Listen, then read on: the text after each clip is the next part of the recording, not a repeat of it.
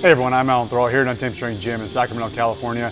If you've been watching my videos for any amount of time, I know, the new look is going to take some getting used to. This video is a revised and updated version of my How to Deadlift video that I posted in March 2017, over 5 years ago. In that video, I taught you the 5-step deadlift setup that I learned when I was a starting strength coach. Since then, I've learned some new tips and cues, and I've developed an eye for certain things after working with billions and billions of lifters here at Untamed Strength, as well as at seminars alongside the barbell medicine crew. The deadlift is an excellent compound exercise that primarily strengthens your legs, back, and grip, along with a bunch of other muscles. The deadlift is not a movement reserved for powerlifters and heavy lifting gym rats only. Anyone and everyone from the casual gym goer to a competitive athlete can reap the benefits of the barbell deadlift. Before we dive in, I feel it's necessary for me to mention some of the myths that loom over the deadlift like a black cloud, because I often find myself clearing the bad reputation that surrounds the deadlift. And me and the deadlift are tight, so I take offense to that. Maybe you yourself are feeling a bit hesitant to start deadlifting because you've heard things like, the deadlift is dangerous, the deadlift is bad for your back, the risk to reward ratio is just not worth it. Or maybe you've even heard, the barbell deadlift is not for beginners. The deadlift is not bad for your back. In fact, deadlifting will strengthen your back. Regularly performing deadlifts will only make you a stronger, more resilient, and more durable individual inside the gym and out. The deadlift is not any more dangerous than a pickup game of basketball. Nothing wrong with basketball. Many studies have actually shown the incidence of injuries in powerlifting, which is a test of maximum squat, bench press, and deadlift, is the same, sometimes lower than other sports like soccer, jogging, track and field, alpine skiing, American football, wrestling. And this is comparing powerlifting to other sports. Powerlifters are often trying to push the limits to increase their 1 rep max deadlift. If you're just a casual gym goer who wants to build some muscle and create more physical independence, you're probably not pushing the deadlift to the intensity and frequency that powerlifters are. So yes, there is some risk of injury associated with nearly any form of physical activity, but completely avoiding that and being sedentary comes with an even longer list of harmful risks. Relatively speaking, no. Deadlift is not more dangerous when compared to other forms of physical activity. You might have also been told that the deadlift is not for beginners. This is also not true. There is no prerequisite strength or mobility needed to perform a deadlift. If picking up a barbell 9 inches off the ground is too low, you can prop a barbell up to 12 inches, 15 inches, 18 inches off the ground. Whatever height is required to meet a lifter's individual needs. If a 45-pound, 20-kilo barbell is too heavy, they make 15-pound, 7-kilo training barbells. You could use a hollow 25-pound axle bar. I've used a plastic PVC pipe set up in a squat rack before. Range of motion is scalable, weight is scalable. Now, it's time to teach you how to deadlift in 5 steps. This is John. John is going to demonstrate the 5-step deadlift setup. Connection established. Step number 1. Stand with your shins 1 to 2 inches away from the barbell. Do not move the barbell. Step number 2. Bend over at the waist and place your hands on the bar just outside of your legs. Do not move the barbell. Step number 3. Bend your knees until your shins touch the barbell. Do not move the barbell. Step number 4. Feel heavy in your hands. Pull the slack out of the barbell. Do not move the barbell. Step number 5. Drag the barbell up your legs. Let's break these steps down and discuss each more in depth. Step number 1. Shins 1 to 2 inches away from the barbell. Before setting up to the barbell, let's discuss stance width. The preferred hand width is shoulder width apart, hands and arms hanging right below your shoulder joints, parallel with each other. If your hands are shoulder width apart, your feet need to be narrower than shoulder width. Also, point your toes out slightly. More on this later. Placing your shins 1 to 2 inches away from the bar will ensure the barbell starts over the middle of your foot, not over your toes, not over your heels. This entire setup essentially places the barbell over the middle of your foot where you are in good balance, and then positions your skeleton in a way that allows you to pull the barbell in a straight vertical line against your body. Step number 2. Place your hands on the bar. Do not move the barbell! Moving the barbell will render step 1 pointless. Always set up to the barbell. Don't set the barbell up to you. When you bend over to place your hands on the barbell, think about bending at the waist. not squatting down with your knees. Push your hips back and let your back round over if it wants to. Step number 3, bend your knees.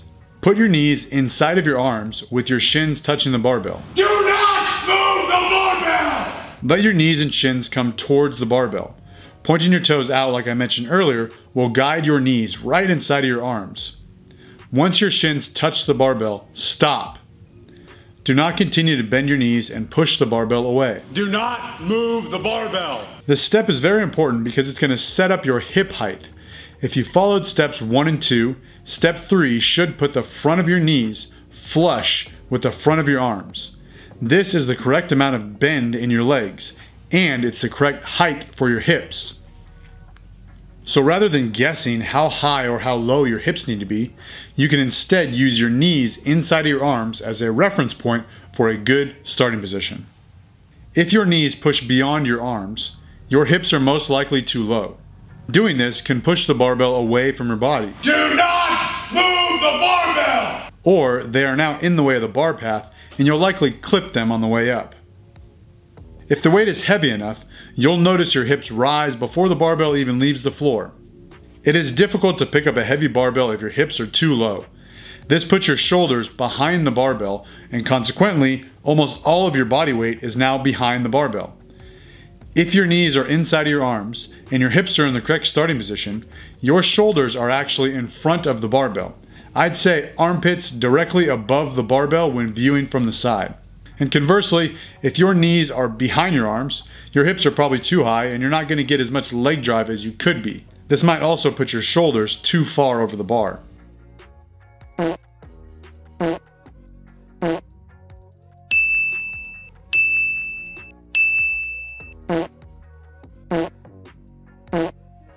In my last how to deadlift video, step 3 was shins. Now it's knees. Some people hear the cue shins and simply push their shins forward into the barbell, shifting their weight onto their toes. Wrong. Stay balanced over mid-foot. Equal pressure on toes and heels. With the cue knees, think about using this step to bend your knees and place them inside your arms, while simultaneously sinking your hips into position. Step number 4. Feel heavy in your hands. Do not move the barbell! Both steps 3 and 4 I learned from Austin Baraki while I was being coached by him. This one was a game changer for me. Feeling heavy in your hands means you are pulling tight against the barbell. Some refer to this as pulling the slack out of the barbell. You'll hear clanking of the barbell sleeves inside of the iron plates. That is a helpful, audible cue to let you know you are pulling tight against the barbell, along with actually feeling some weight in your hands. As you are feeling heavy in your hands, think about lengthening your arms. Squeezing your chest out and or trying to flatten your back is also something you can emphasize while pulling the slack out of the bar and feeling heavy in your hands. The old cue I used to use was chest. Sticking your chest out is a perfectly acceptable cue if that helps you feel heavy in your hands. I encountered a lot of people who would stick their chest out but failed to put any weight in their hands before the pull. And there are many people who deadlift without putting too much effort into sticking their chest out. And this is one reason why I don't cue everyone to do it. Some, but not all. Cues are just words used to get a lifter to do something. If saying chest out helps a lifter do something I want them to do, then it's a good cue. I just don't emphasize it as much as I used to. Some people overemphasize this chest out cue, causing their back to overextend, which just isn't necessary. Many people believe that your back must be flat as a board when you pick something up. The truth is, your back be bending whether you think it is or not. Rather than thinking about making your back as flat as a board, I would rather you think about making your back stiff as a board. Meaning whatever position your back is in before lifting the barbell, brace hard and try to hold that position throughout the lift. Mobility, limb length, anthropometry, posture, individual spinal curvature, and personal preference are all going to determine what your back actually looks like. When I'm teaching a beginner how to deadlift, I want them to emphasize keeping their back tight because those are the muscles that we are trying to train. You're trying to keep your back rigid so the force from your feet can travel up your legs, through your tight back, down your arms, and into the barbell. Pulling the slack out of the barbell and feeling heavy in your hands will help you tighten up before executing the movement. Step number 5, drag the barbell up your legs. Step number 3, place your shins against the barbell. Keep the barbell against your shins as you Feel heavy in your hands. and drag the barbell against the front of your legs throughout the entire pull. You might feel your lats contracting as they pull the barbell in towards your body. Along with dragging the barbell up the front of your legs, you should also think about pushing your feet into the floor. Making an effort to drag the barbell up while at the same time pushing your feet down will result in a powerful and smooth deadlift. Breathing. I would suggest inhaling on step 4. Take a big breath and brace as if you were going to be punched in the midsection at the same time that you pull the slack out and Feel heavy in your hands. hold your breath as you pull. Most people prefer to exhale at the top of the deadlift. Lockout. While you're up there, at the top of the deadlift, pause to show you have control. Make sure your hips and knees are both locked out, shoulders back, chest proud. You do not need to excessively lean back or hyperextend your back at the top. Lowering the barbell. When you are ready to lower the barbell, you can let gravity do most of the work here. Think of lowering the barbell as a controlled drop while keeping your hands on the bar. You don't have to go super slow here. The exact speed that you lower the bar is personal preference. Since you pick the bar up in a straight vertical line, it's best to lower it down the same path. Start by pushing your hips back and letting the barbell slide down your thighs. Don't actively bend your knees until the barbell passes them. By bending your knees at the start or just too early, you're creating a ramp for the barbell and it's going to end up several inches over your toes when it hits the ground. Think about hips lowering the barbell down to the same place you picked it up. After your first rep, you don't have to perform steps 1 and 2 because your feet are already on the ground and your hands are already on the barbell. From here, it is okay to move the barbell if you need to. You might not have threaded the needle and placed the barbell exactly where it started, and that's okay. So with your hips high, legs fairly straight, roll the barbell back to 1 to 2 inches away from your shins, and then perform steps 3, 4, and 5. Grip. There will come a time when the weight is too heavy for your hands to hold with a double overhand grip. That is fine and normal. It just means your back and legs are getting strong. It does not mean your grip strength is severely lacking. There is nothing wrong with you. It's time to do one of 3 things. Number 1, use a mixed grip. One hand overhand or pronated, the other underhand or supinated. Usually your dominant hand stays pronated, non-dominant hand becomes supinated, but you can decide for yourself based on comfort. Number 2, use a hook grip. Instead of wrapping your fingers around the bar, thumbs on top of the fingers, you will wrap your thumb around the bar, fingers over your thumb. This grip allows both hands to be pronated, which is preferred by some. It can be uncomfortable and it takes some getting used to. If you have small hands, short fingers, or thick palms, it might not work no matter how bad you want it to. Number 3, lifting straps. If you have no plans to ever compete in the sport of powerlifting, go ahead and strap up. If you do plan on competing in a powerlifting meet one day, using straps for the majority of your deadlifts is fine, but you need to practice option 1 or 2 at some point because you are not allowed to use straps in competition.